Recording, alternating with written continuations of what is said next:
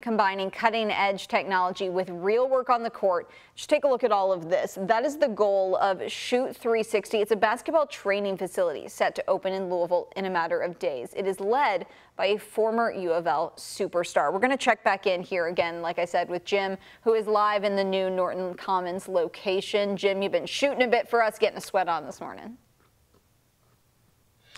Yeah, you can say that again. Just a couple of minutes on any of these machines and you're going to start to sweat. I certainly have started to sweat.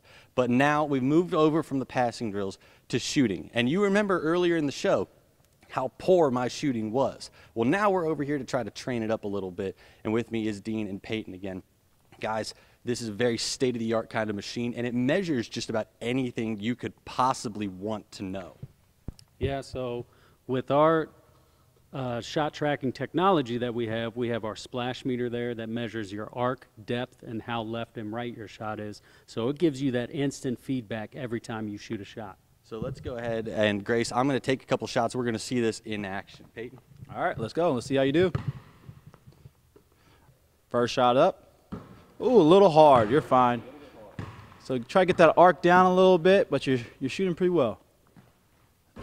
Like it, like it. All right. Arc was really good. Arc was better.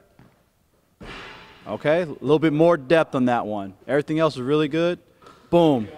Great shot. Everything in the splash meter where we want, and 90% of our shots are made when everything is aligned in our splash meter right there. All right, so you're moving back?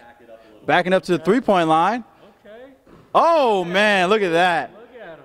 Good shot, good shot. Now going to NBA. Love it. Oh, okay. We gotta get it. Our depth was really short right there, so we gotta get a little bit more strength. A little bit more strength.